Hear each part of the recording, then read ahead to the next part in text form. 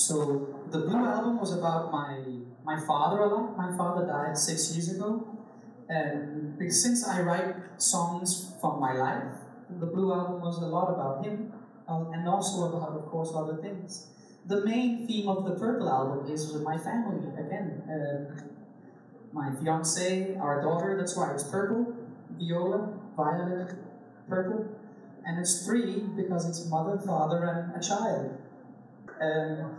The Purple album is like my life right now. So being a father, working a lot, traveling a lot, but it's also about the pains of coming from the type of neighborhood I come from, which is a very poor neighborhood. The opening song, Not a Damn Thing Changed, is about especially those feelings, how everything has changed, but nothing has changed. I mean, I'm still just a guy who likes to sing.